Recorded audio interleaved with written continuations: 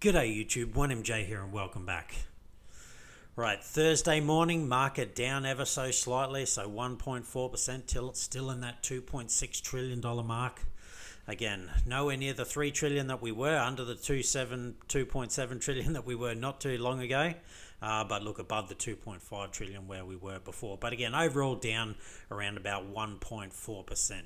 Bitcoin dominance continues to fall, so it's under 42% now and looking like it's getting ready to go under 40%. A little bit of volume there, so again, people are buying the dips, but the market's still kind of all over the place a little bit. Gas prices have risen considerably. These were about $7 yesterday, I'm pretty sure.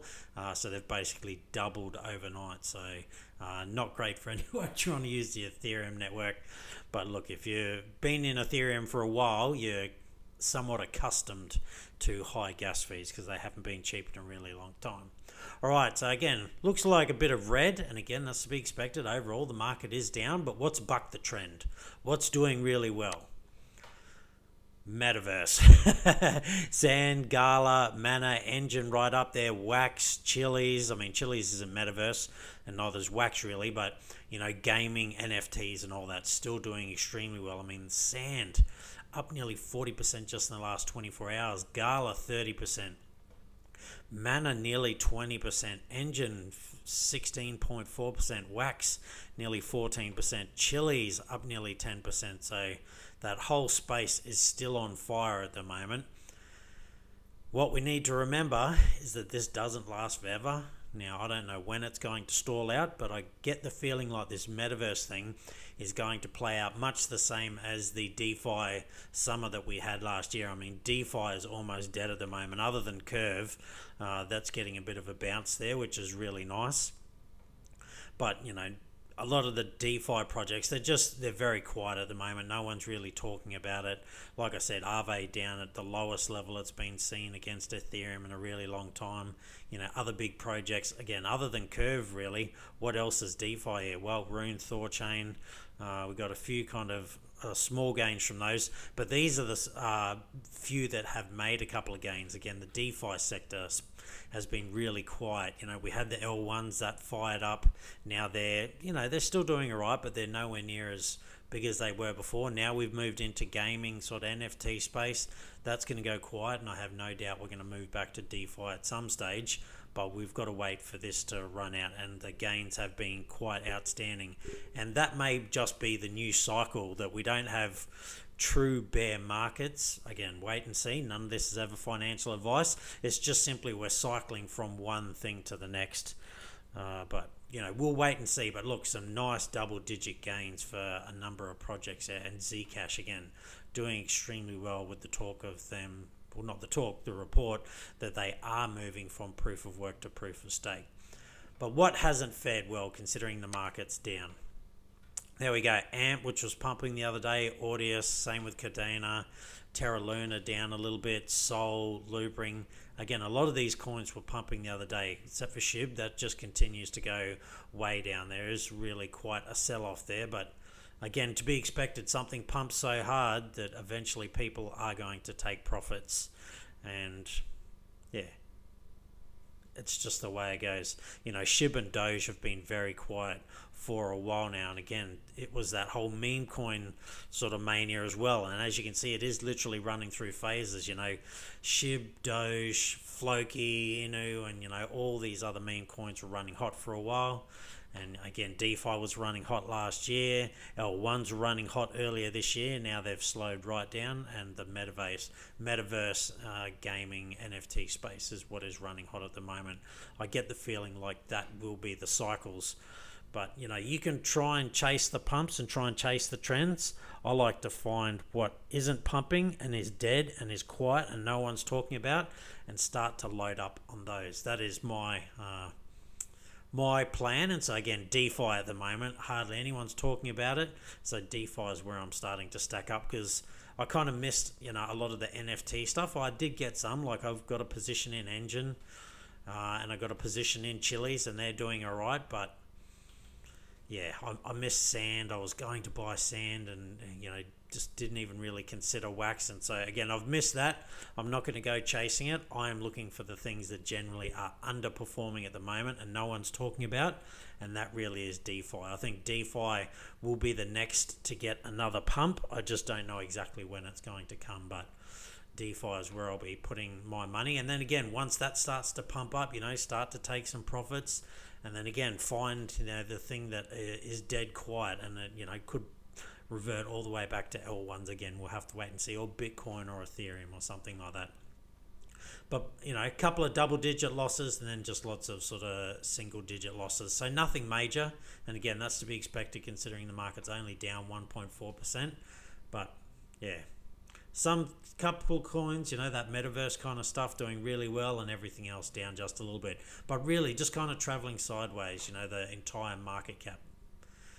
Got to keep an eye and see where it goes. So let's have a look at the Bitcoin chart. What is it telling us? All right, Bitcoin still volatile, but continues to set in lower highs at the moment. So that was the high, that was the high, that was the high. We thought we were going to get a breakout, wasn't.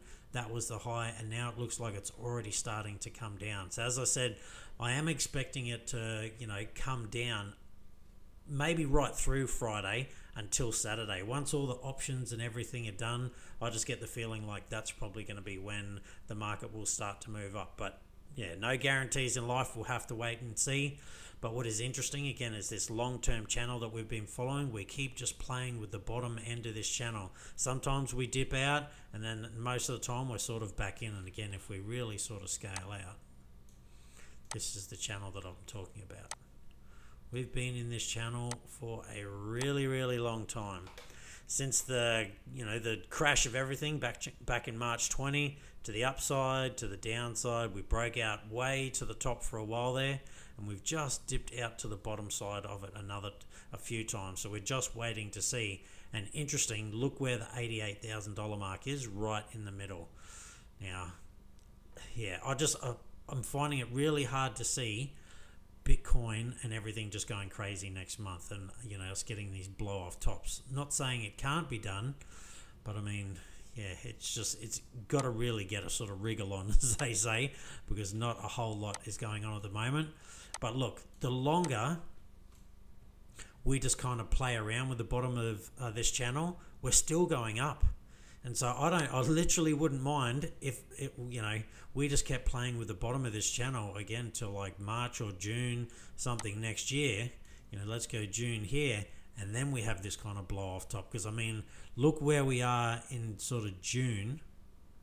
If we're at the bottom, it's 135,000 in June for Bitcoin if it just keeps playing around with this with no real blow off top. And then from there, we get a blow off top. It starts to get into that $200,000-$300,000 level. So for me, I don't mind if that happens, and that'll be something I'm looking for. But at the moment, again, I think Bitcoin's still going to come down this week. How low it'll go, I don't know. Again, maybe that kind of $53,000 level. We'll wait and see. Now, a couple of stories. So Wax, I was just talking about them before. I missed out on it. They have built the largest cross-blockchain ecosystem of NFTs, gaming, and GameFi with Binance. So now you can cross between the two. Now, it's not all tokens. It's just a few tokens at the moment. And I think the ones they were talking about was the blockchain brawlers. So that's these down here. But they are looking to move to other chains in the future. And again, cross-chain diversity, interoperability, all that kind of stuff, that really is the future. But it's good to see that Binance is still getting some stuff done, because they were really quiet. They had a few rug pulls in their DeFi space and a couple of hacks in their DeFi space as well. Notice it wasn't the Binance Smart Chain itself, it was the protocols that were built on the Binance Smart Chain, because Binance Smart Chain's pretty much a fork of Ethereum, just more scalable and things like that. But they definitely had some issues, along with the regulatory issues they've been having for quite some time as well. And there was something I read the other day that maybe Binance are about to set up their headquarters over in Ireland. So very, very interesting that out of all the places in the world they could go, they may be setting up a headquarters in Ireland. Not that there's anything wrong with the Irish or Ireland. I'm of Irish heritage, so all good there. But just, yeah, it's not exactly a financial hub or anything like that. So yeah, I guess we'll find out sooner rather than later, if they do it, why they chose Ireland. All right, 1 million ETH have been burned since EIP 1559 came out in August. So that is 1 million. And look, that's just starting to grow. Now, what was interesting is this little chart down here showing what's getting the most. OpenSea and NFTs is still by far kind of the behemoth and burning up most of the ETH. So NFTs are still really huge. Uniswap, we can still has a lot of volume in there. So even with the high fees, people are still using it, although not as much. And it would be great, I think, if Uniswap did move over to Polygon, as we looked at that story the other day.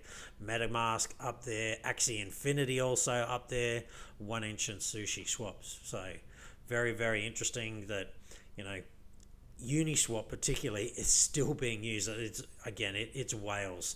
No one else can afford to use Uniswap at the moment. I mean, it's a couple of $100 a transaction there at bare minimum, and depending on when you do it, sometimes it can be a whole lot more than a couple of hundred. It can be super expensive. All right, Cardano. Now this is interesting. It's gone to a 3-month low in price. What have I been speaking about? You want to be buying things when everyone else has basically gone quiet on it and given up on it. And I'm not saying Cardano's there at the moment, but it's very, very interesting. They were pumped really, really hard again. I was picking Cardano up for somewhere between 3 cents and 8 cents. Now, I've bought Cardano since, but now it's started to go really, really quiet again. This is, I'm thinking about buying Cardano. I'm going to have to go back to the charts and have a look. Now, a lot of this has had to do with eToro saying that, they're going to delist it, but it's just for the US users. It's not for everyone. So if you're on eToro and not listed and not from the US, you can still buy it. But the US customers, as of December won't be able to buy it. And eToro have cited, regulatory issues, but, the SEC has not come out and said, that they're coming after Cardano, and Cardano's been listed over in Japan on the exchanges there, and they have quite stringent rules. Cardano's, or ADA, whichever one you want to call it, is one of the few coins that can actually be sold over there. So very interesting. But look, eToro are also going to delist Tron. So, we'll have to wait and see. Do eToro have some inside information that we don't know that, next will be Cardano or Tron maybe that the SEC is going after? Time will tell. All right, last but not least, banking giant Citi Group are going to hire 100 employees for new crypto division. So again, this is where it's all going. We're still not there. You got to understand, you really are still early. Does that mean we can't have a 80% bear market in the next tomorrow? No, absolutely, it still could happen, and look, may happen, but that doesn't mean that this space isn't getting ready to explode. It just doesn't happen overnight. It literally doesn't go, all right, this is it, tomorrow's the day we explode, and it all just kind of rockets off. That mass adoption, that will take time.